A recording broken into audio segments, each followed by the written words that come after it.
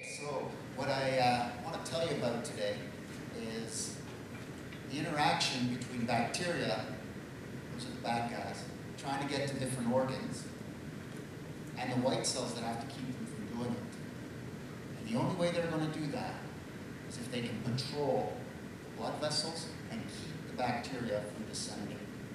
And so I'll tell you a little bit about one of the programs that's Snyder Institute of Infection, Immunity, and Inflammation.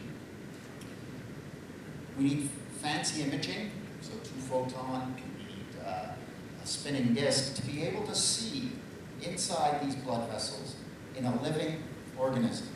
So this is liver. You can see the green blood vessels, and the little orange specks are your white cells. And you can image this, and you can see the white cells crawling around in these blood vessels, constantly patrolling, constantly looking for bacteria. And if you now put in some bacteria, these are Borrelia, this is what causes Lyme disease, you can see these white cells come together, start forming these large clusters, and start an immunity to try and prevent Borrelia from getting to joints and other places. If you don't have those cells, it's like your teenager staying home when you go on vacation. It's a party, okay?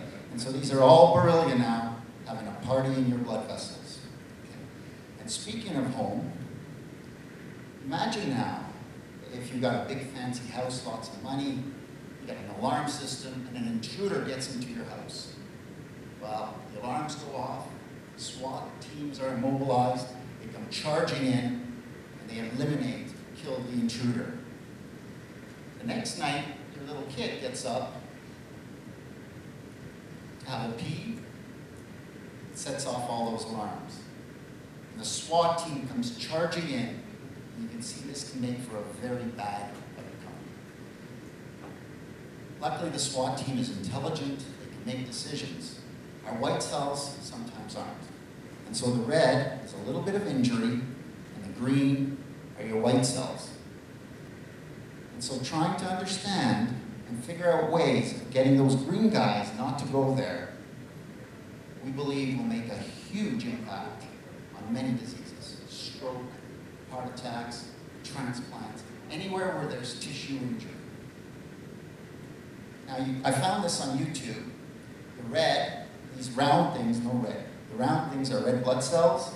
The big guys, a neutrophil or white cell. And the little tiny guy in front of them is a bacteria running for their lives. And you can watch this interaction happening.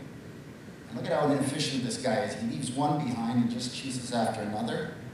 And keeps going and keeps going and keeps going. All right? And eventually, they'll catch up and kill the bacteria. This is without blood flow. With blood flow, that white cell would have never caught that bacteria. And I hope our immune systems aren't that inefficient. And in fact, they aren't. They make use of something that the spiders make use of. The spider doesn't chase after flies. It creates nets to catch them. And our white cells, actually shown here, X marks the spot, will make a net. And I don't know how well you can see the little tiny particles in there, but as he starts making these nets, he actually soaks up all the bacteria without having to chase after them.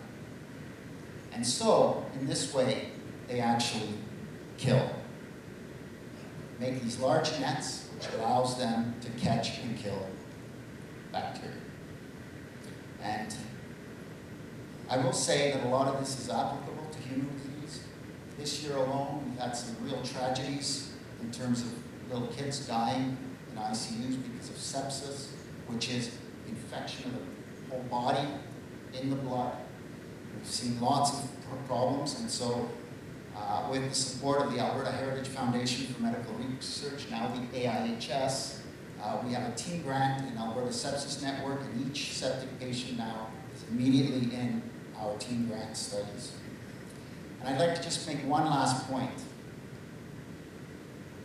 None of that work would have happened without HFMR, without the province, without federal government investing in infrastructure.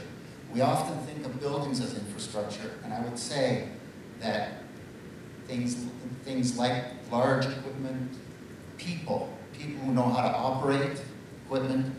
Some of the equipment, I don't know where the on button is on it anymore. And so having a physicist like Pina Colarusso running our equipment and helping us image is absolutely essential.